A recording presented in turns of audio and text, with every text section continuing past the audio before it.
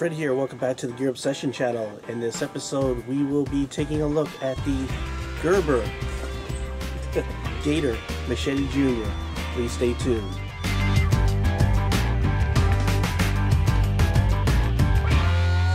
Before we get started, let's go ahead and take a quick look at the packaging. Have a flyby. You can see on the back is the sheath and some instructions. They do provide a lot of specifications, although it's kind of disappointing that they sort of state that the blade material is high carbon steel. Again, Gerber mystery steel, whatever. You can see that it's a product of Fisker. I guess Gerber is owned by Fisker, and of course it is made in China. Okay, save some time. I did the unpackaging already. You can see there's a lanyard here, but it's not a lanyard that you put around your wrist when you're using it, and we'll talk about that here shortly. The first thing you notice when you get this out of the packaging is the grip. You can see how big it is. It's very comfortable. It's like a gator skin, but it's like rubbery, and it really gives you a really good control. The next thing you'll notice is that the blade stock is very thin. It's almost like stamped sheet metal. So it does flex a little bit, as you can see. So this is not a top quality tool here, but we're talking, you know, $15 at its lowest end. I've seen it as expensive as $22, but for the most part it's about $18 to $20. The Gerber puts a little point protector on here. Pull that off. Put a hole here. I'm guessing it's so you can hang it up. I don't know. It also saves a little weight. You can see it's a saw back, and it's get you close up with the teeth there. It's like 2 rows of teeth that are staggered like a normal saw would have. Then you have this edge. Now out of the box, it's not like super dull, but it's not super sharp either. It's not sharp enough to cut paper. Let me see. I'll see if I can cut my notes here. Nope. So not sharp enough to cut paper, but you got to remember, with machetes and outdoor tools such as this, you're not going to get that angle, the blade angle, really, you know, thin, because if you did, the first time you whack on something, it's going to go ahead and chip the edge. So you have a wider angle on the edge. So I can understand that, and that makes it kind of weird to sharp if you're used to sharpening knives, especially sharpeners, you know, such as these guys. They're usually for knives and not machetes. You can see there's some bolts that go through this. Looks like it uses some hex screws there. And I don't know. You have some protectors here for your hands so they can't go any further on the top and bottom. Now, the next thing, let's talk about this lanyard really quick. If you read the instructions, you'd know this. I see some people on YouTube put this around their arm and they say, oh, it's not big enough where it can't get in, you know, around my hand. Well, it's not supposed to go like that. What it's supposed to do is you're supposed to put it like this. This way it doesn't slip. And it's really important when you're sawing. So let me throw this on here. And you can see that when you're sawing, it'll prevent your hand from slipping off this handle and onto the edge. So that's what this is for. Before we start having some fun, let's go over the specifications really quick. Overall length is 18.75 inches.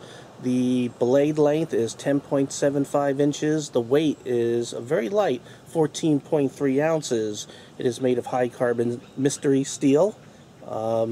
You also have this Gator tactical grip. Really great handle. I can't stress that enough. You get a nylon sheath. Here is the sheath. It's decent. I hate Velcro, but it has it. And you can see there's some rivets here. It is double stitched, which I do like, around the seams, or at least around this part. Now around the top it is single stitched, and it has a belt loop right here. And what I'll do is I'll go ahead and put this on so you can sort of see how that looks when you're wearing it. Now, for all truthfulness, this really is not a very practical machete. It's very short, but the first thing that came to mind when I saw it was zombie apocalypse and survival out there. But, you know, it's not a good, you know, chopping through the bush or jungle kind of machete. You really need a full-size one. But this could be a great little survival tool for the budget-minded, you know, someone who doesn't have a lot of money and you're just trying to get something together before, I don't know, December 21st. But anyway, I sort of had this idea that I should just sort of throw it on, put it on the opposite side so I could do a sort of cross draw, and you could sort of just pull it out really quick at a cross draw. And there it is. Now, it would be very hard to sort of do this with a full-size machete. It could possibly work for, you know, a shorter parang, such as the Bear Grylls parang, but the sheath is sort of made where you can't just pull it out. But that's a good comparison for this guy. So it's time to have some fun with this. So let's have some fun. So in the supermarket, I picked up some of these little miniature pumpkins in the gourd section, whatever that is. And we'll go ahead and see if I can get enough accuracy out of myself to go ahead and chop this.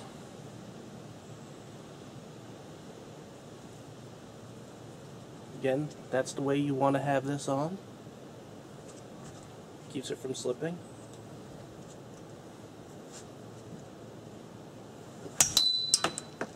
Okay, well, I just took the top off.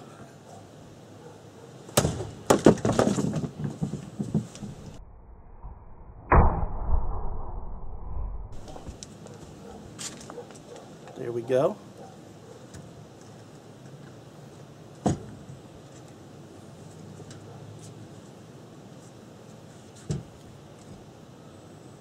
So, try this again. I'm going to try like a sideways motion following through.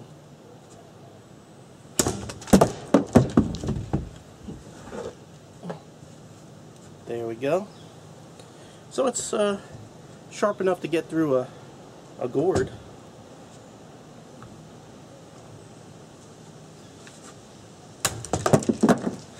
And it's already started batoning this wood. So it does a pretty good job.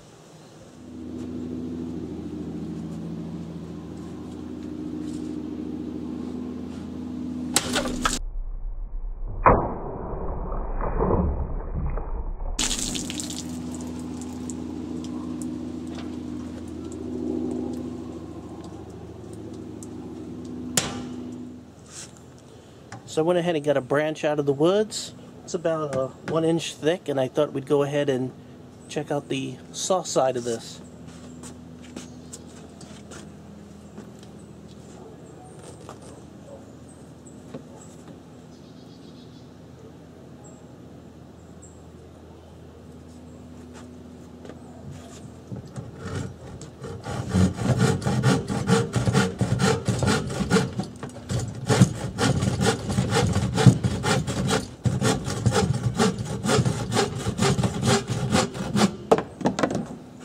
Not too bad.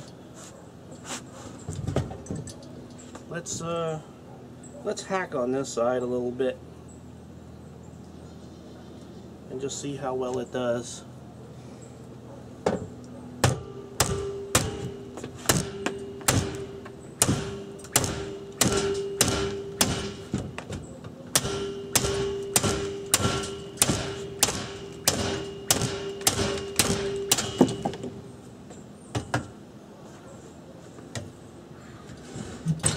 Not too bad. So you can get through a branch this thick using either side. Let's see if we could do a little bit of fine whittling.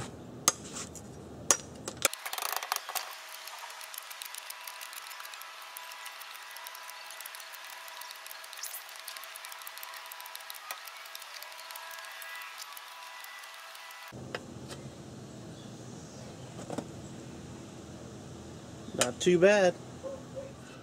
So I'm going to go ahead and break out the sharpener. I want to see how well this steel sharpens.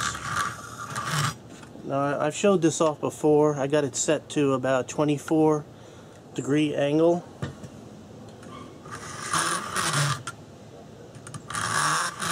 And I just want to see if this could actually get sharp enough to cut paper. You know, I could tell by the metal shavings that the metal is fairly soft.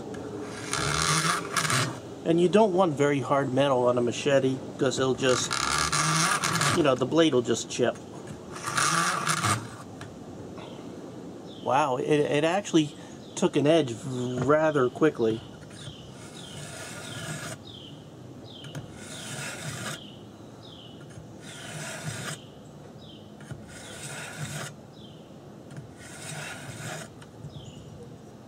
Wow, very, very sharp. So let me get my notes off the camera here. Sorry, folks. It got razor sharp. That's probably due to just the high carbon steel just being soft. Okay, I think I really covered all the specifications. Again, the pros for this is the price. It's very cheap, it's light, it's compact, so it's easy to carry around, and the grip actually is very, very good. The downside is it comes dull, it's a softer metal, it's made in China, and it's not ideal for like cutting through brush or stuff like that, which is what a regular machete would be used for. This really is sort of an interesting class. It's sort of a good all-purpose tool. It's good for maybe camping, good for the zombie apocalypse, end of the world prepper kind of thing, you know, just something lightweight, small, easy to carry. You could do a cross drawer with it and have it ready. However, because of the steel, I highly recommend that you have some sort of sharpener with you. At least it's very easy to sharpen in the field. So this could be your zombie value weapon. I don't know. Anyway, they do put that stupid warning that's impossible to get off of this thing. You know, who cares? Leave it on there.